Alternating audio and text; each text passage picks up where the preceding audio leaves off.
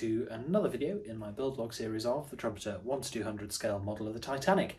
This is part 71, and today I am working on the aft section of the model, and I'm doing mainly railings. So as you can see, the entire poop deck is now railinged up. I've also fitted the propeller notice boards, and I have fitted all of the equipment and railings to the after bridge as well. So that pretty much concludes the stern section, with the exception of the flagstaff and also the rear anchor. But quite a lot of progress today. So without any further ado, let's crack on. Right, I'm just starting off by doing the railings on the poop deck. And I think really these are quite a lot harder than the railings on A deck and B deck, because these are sweeping curves rather than the sort of very sharp 90-degree bends that we had to do on A deck and B deck. So these are a touch harder. Now the way I am choosing to do it is to add a bit of a pre-bend into my railing. Clearly this is not the right shape, that looks dreadful, but that's not really the point. What I'm trying to do here is I'm just trying to take a little bit of stress out of the glue joints, because you see, if I were to stick this down as a straight piece of railing, from the second I stick it down, that railing will be straining against the glue to spring back into a straight shape. And, you know, this model might sit on a shelf for 20 years. So for 20 years, that railing is going to be straining against the glue to try to become a straight shape again. So to take a little bit of the stress out of it, I've sort of pre-bent this. So obviously it is going to be slightly straining, but there's going to be far less. This is, when I stick this down, it'll be far less out of shape because I've pre-bent it than it would have been had it been straight, which means the glue is going to have far less strain on it. So what I'm going to do is I'm going to start by getting this absolutely in the center. So you can see here, this is the central section, and we've got 4 sections, 1, 2, 3, 4. What that means is that this railing here, this upstand, that is the dead center. So that wants to go right there where the flagstaff is. And then we'll work our way around. So, crack on. So what I've done is I've got that into position, and it's now being held in place with some blue tack. And what I will do now is glue it down.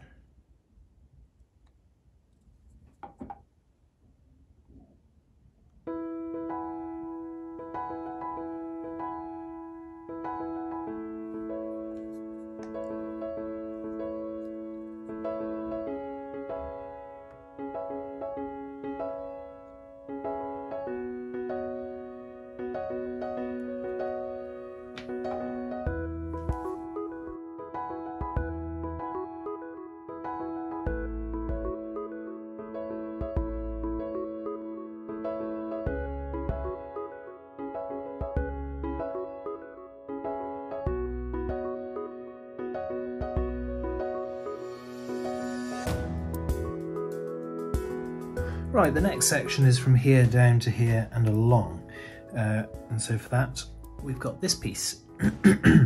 Now I can't really tell whether it's deliberate that they're adding a little extra in just in case things don't line up properly, or whether I've created a bit of an error myself, but I'm lining this up, and what I'm using as a gauge is this little bar here, which rests in the middle here.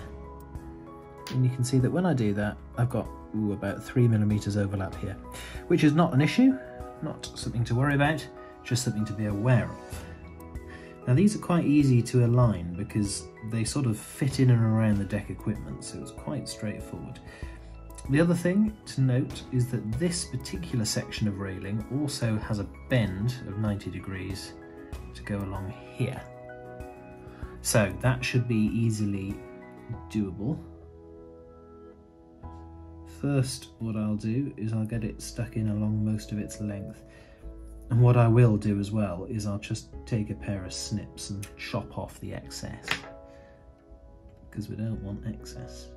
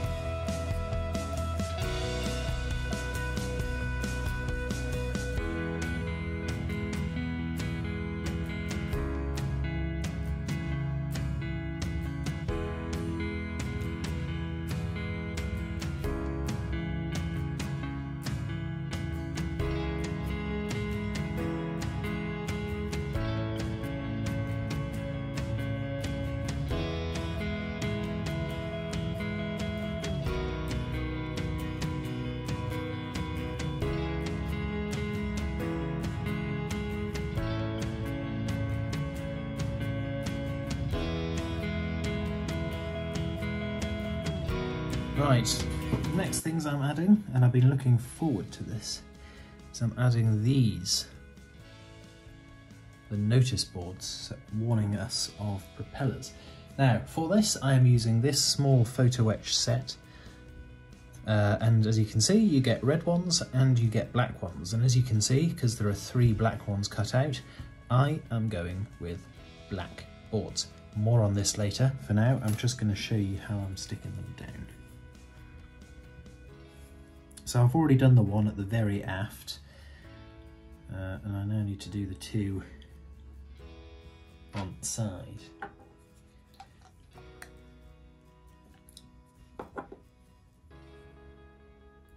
So make sure that you get them the right way up.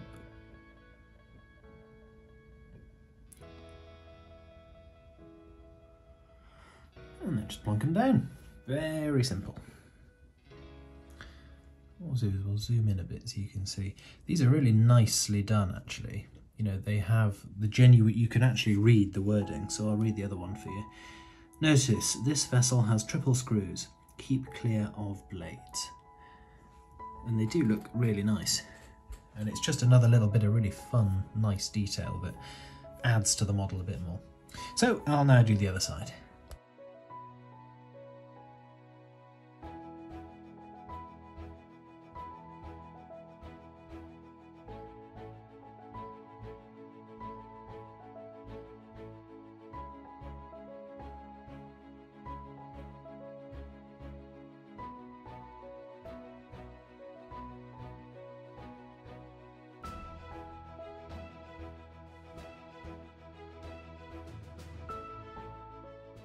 So why have I gone for black over red? Well, there's some pretty compelling evidence for whichever side of the argument you fall into. So, as with all these things, you know, this is just my own opinion. I could very well be wrong. But nonetheless, from the evidence that we have, I have come to a conclusion that I think black was probably the most realistic, probably the most likely colour these signs were. So, I'll go into the evidence for that in just a moment, but before that, I do just want to debunk one commonly misheld conception, and that is the argument I hear more than anything else for these signs being red is people say, ah, well, these are warning signs, and warning signs are always red, therefore they'll be red. And that's wrong on 2 counts. Firstly, these aren't warning signs. Warning signs tend to say warning on them. These are notice boards. And the second thing is, warning signs aren't red anyway. Warning signs are yellow.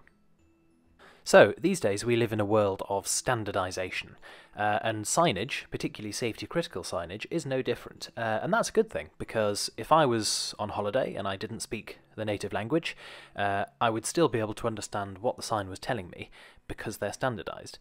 And there are 4 main types of safety-critical signage. The first is safety condition signs, and these are green, and as the name suggests, they tell you about safety conditions. So the most obvious one is fire escape.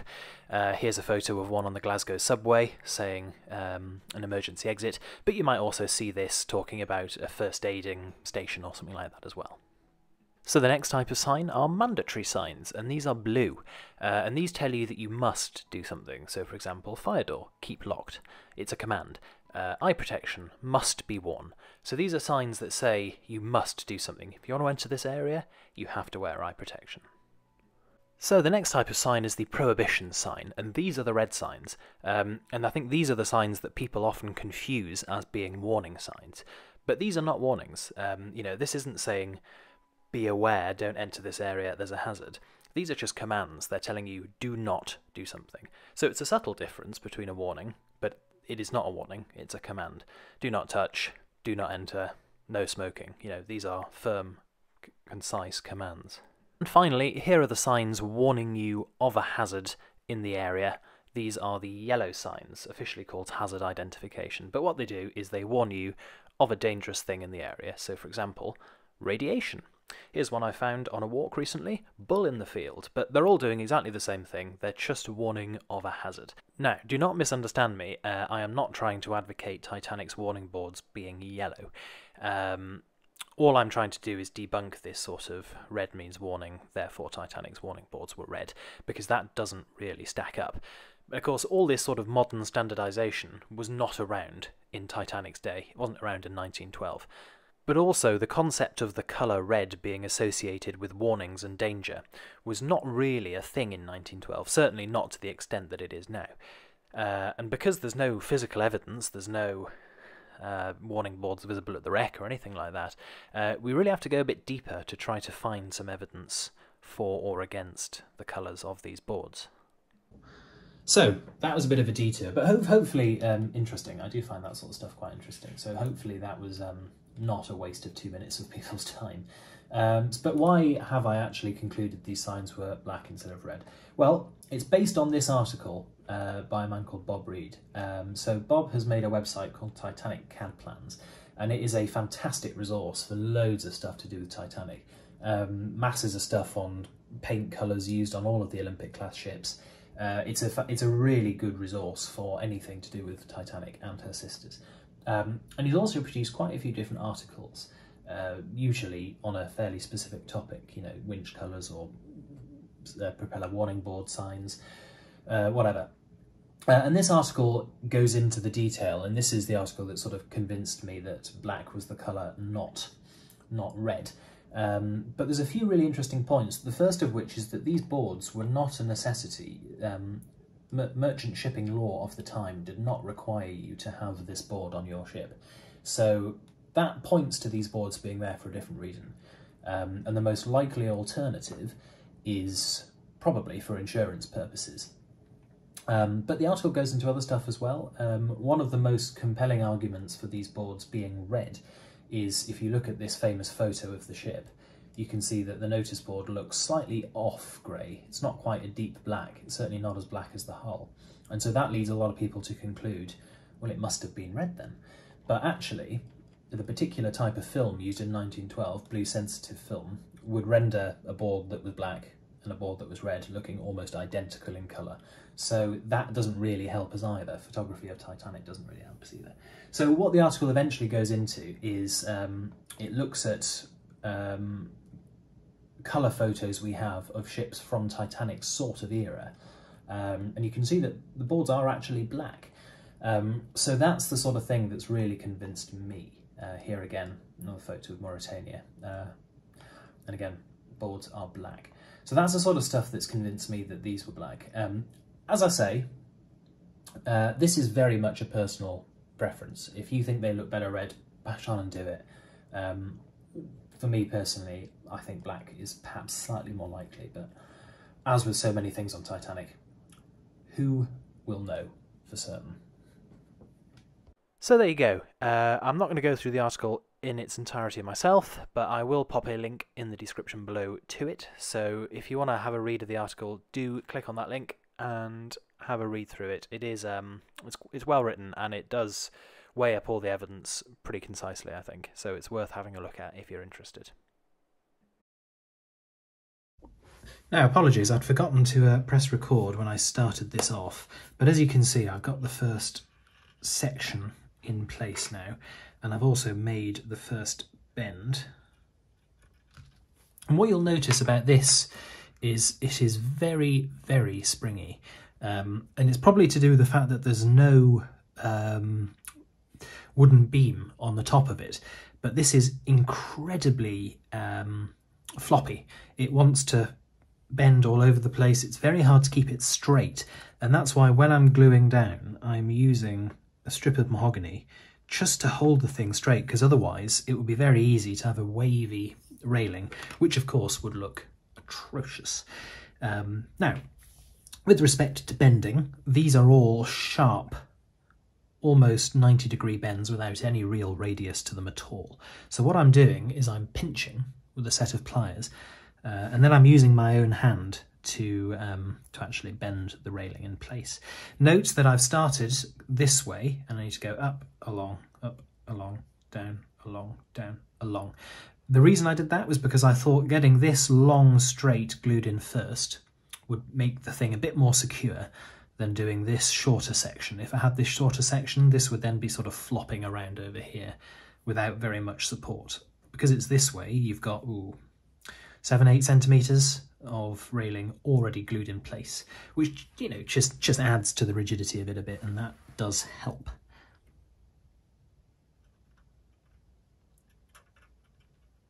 So, pinch in place, and then bend.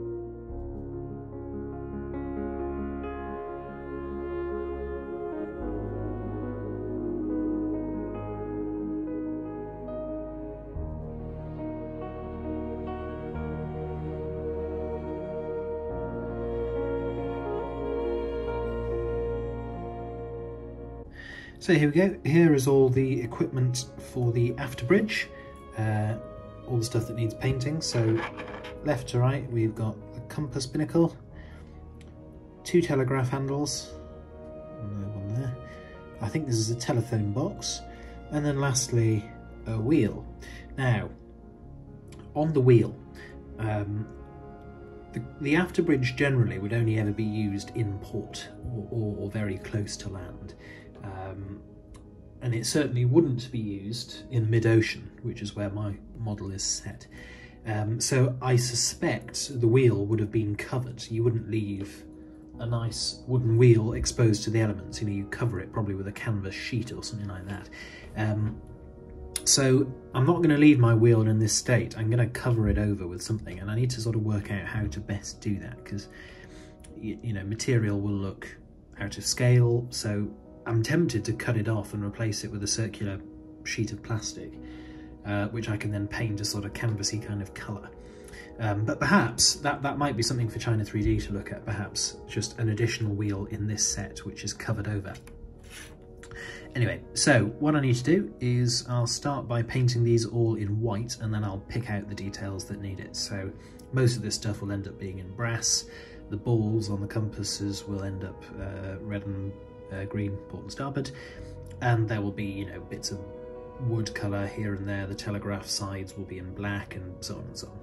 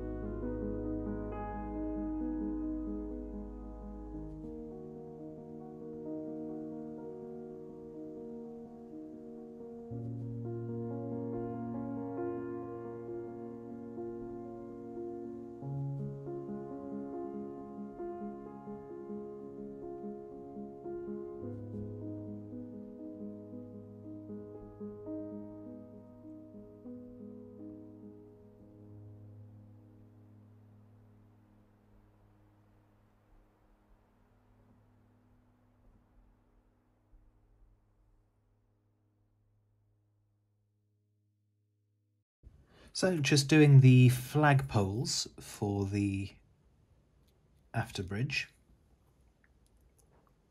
and as always with brass parts, I'm starting off by giving them a coating of metal prep so that they are better able to accept the paint. And this is just a primer.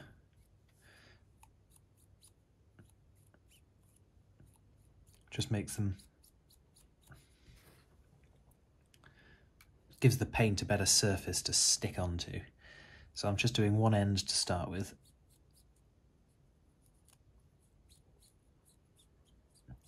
And then once that's dry, I'll paint the end I'm holding now.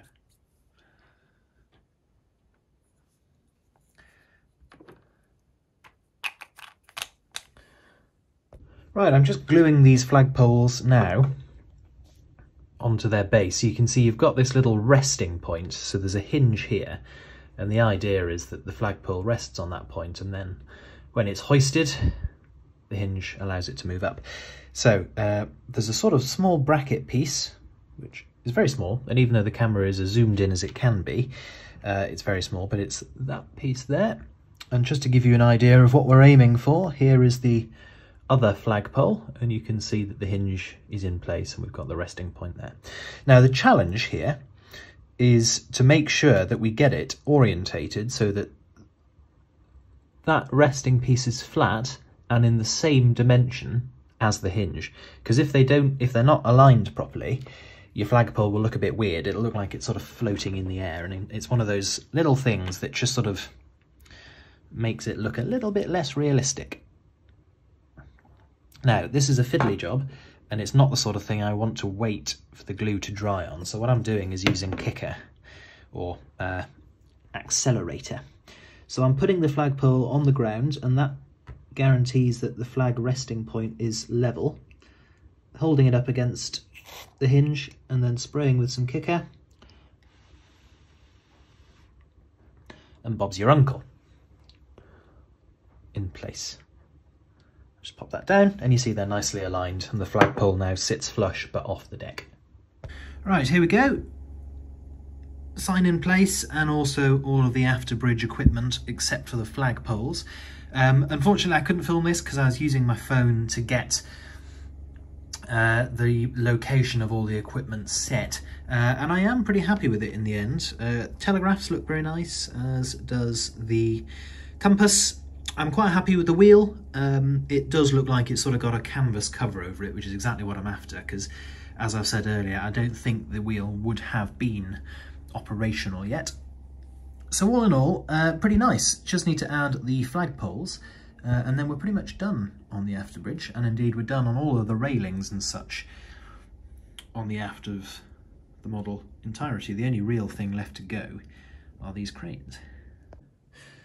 So, I've sort of assumed that these flagstaffs for the afterbridge were wooden.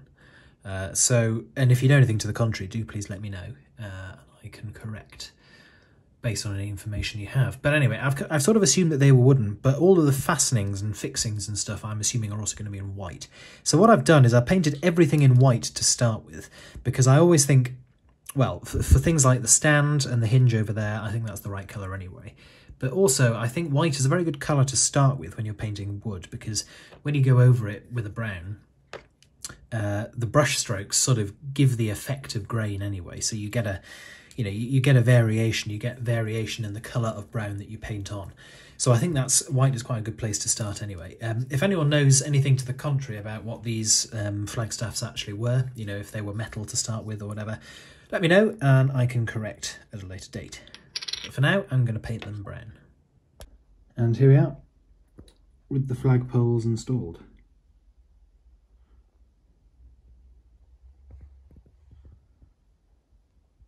Right, that seems like a good place to end this video, with the vast majority of the poop deck now finished, and the entirety of the docking bridge finished. I'll leave you with some photos of the finished assembly, but for now, if you have enjoyed this, please do like and subscribe. If you've got any questions, comments, whatever, put them down below, and I'll do my best to get back to you. And I will see you in the next one, which will be part 72. Bye-bye for now.